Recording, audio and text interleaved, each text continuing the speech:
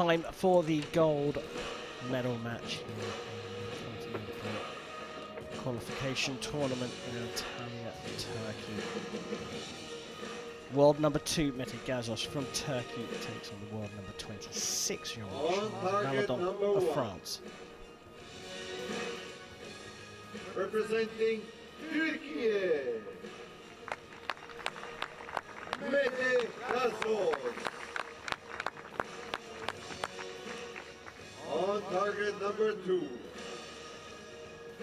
representing France, Jean-Charles Valladont. The line judge for this match is Clement Cesar.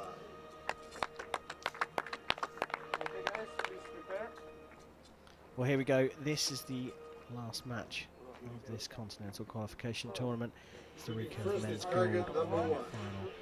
21-year-old Turkish archer on target number 1 will shoot first, and that is Mete Gazoz. He is the world number 2.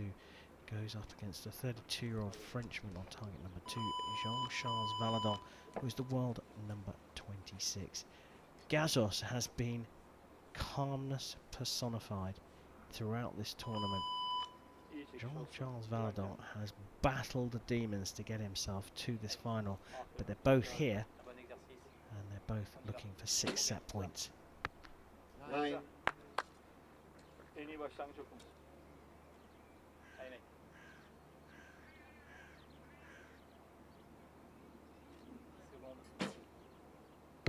Great response from Valladont. Good start from him.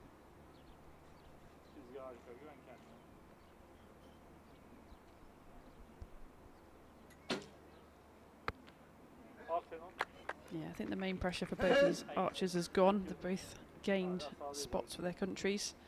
But who's going to win? Who wants it more now?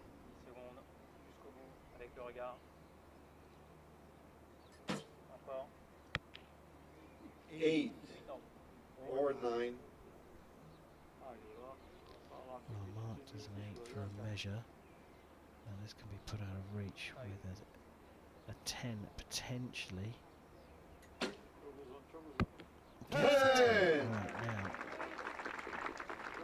Valladont needs a 10 here, and then needs the measure to go in his favour. Nikki, did you get a feel for that 8? Is it an 8 or is it a 9?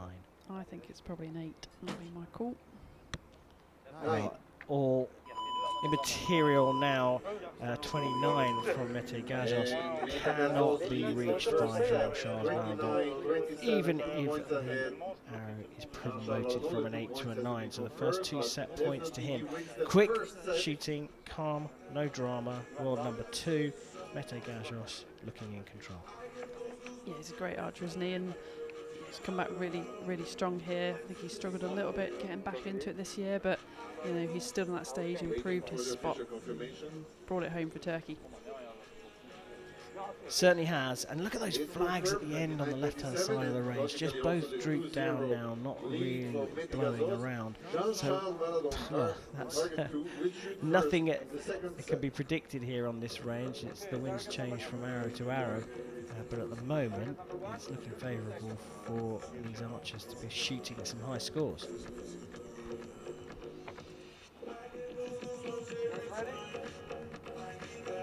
Valladont has had his battles. Nicky's been talking about the release and where the hand goes on the release. He's battled with that.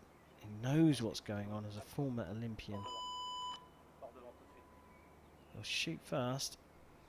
Can he battle the demons and get himself back into this one?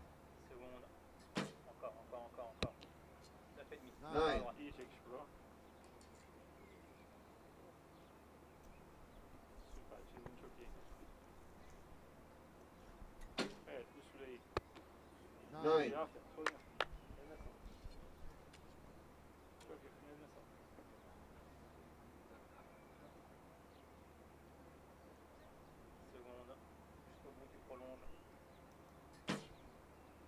That was better. He knew it. The first one was a little bit slow again, sort of a 2-part release, I'm going to call it. That one he knew was better. Okay, they both went low right, so maybe now he's adjusted his sight.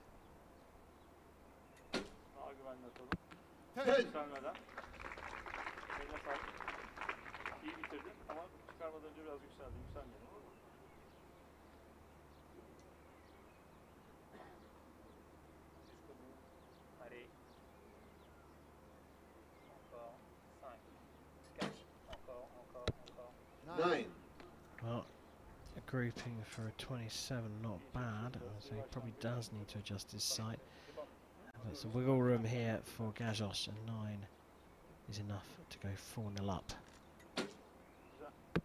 A 9's not enough for Mete Gazoz. Another 29 for him, 2 in a row, and he's 4 set points to 0 up. Look, it's very easy to get sucked into the fact that you just expect these guys to shoot high scores. We really mustn't, because Gazoz is making this look very, very easy. I'm not talking about the match, I'm talking about the process of shooting 2 consecutive 29s. But it is miraculous. It's the highest level of sportsmanship. Yeah, 70 metres, that 10's the size of a CD, but he's standing there on home soil, he's comfortable, he's won his spot, he's done his job today, the weather conditions are perfect now. Why not shoot 10 every time? He can do it, we know he can. So he's just showing the world how good he is. But I think the key for me is that, look, clearly they're all athletes, but it's the mental discipline to go through that routine. And yes, I take all the caveats, the job's done today, the weather's good and all that kind of stuff, but this is still a gold medal match. He's still up against a former Olympian. He's not been to the Olympics himself. He's on the rise. He's the world #2.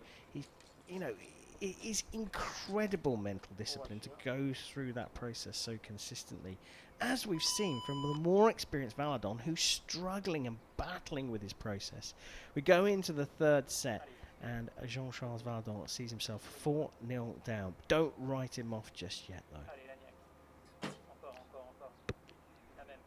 9. Not the prettiest of shots, are they? His release is sort of ending halfway through his neck at the moment. He knows it, and he's just got to try and make them, better, powerful, and keep his back tension. 9. Tell you what, if you're shooting badly and you get a silver medal in Tokyo, he's not going to be that bothered, I don't think. Better. Did you see the flow of that one? It went around the neck better. X. But it's just a ticking time bomb. If you're not shooting well like that, you know that it could go really badly. Yeah. So mentally, it's not a good place to be, and you want to shoot good shots.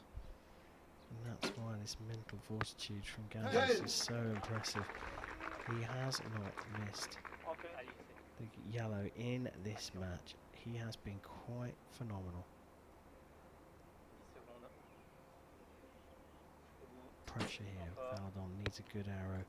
Into the 9s. Actually not bad shooting at all, especially where he's going. But look, an opportunity for Mete Gazoz to do this in 9 arrows. Needs a 10. 10 to win. Gets the 10 he needs, and he's done it in style here on home soil. Nicky Hunt, you said he's doing this in front of his delegation. He's doing this in front of the dignitaries here at a very, very famous site for archery, especially in Turkey. He's done it in 9 arrows. Superb performance.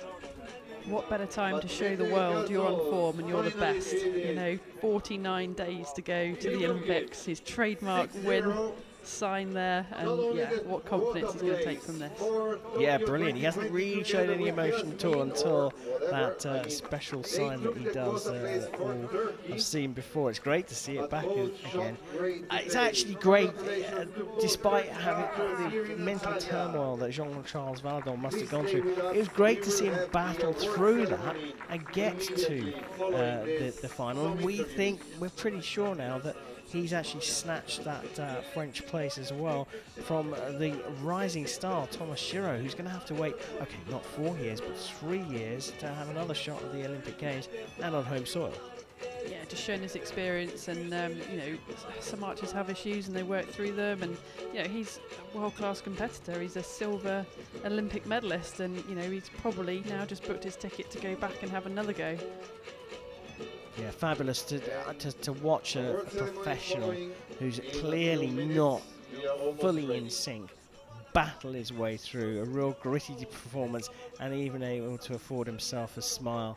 I think that's a bit of a hint that maybe he has nicked that space from the heartbroken Thomas Giraud. But Mete Gazoz today has been a phenomenon. So cool, so calm, so collected. If he can do that in just a few weeks' time in Tokyo, he is going to be a contender. Let's see what he has to say.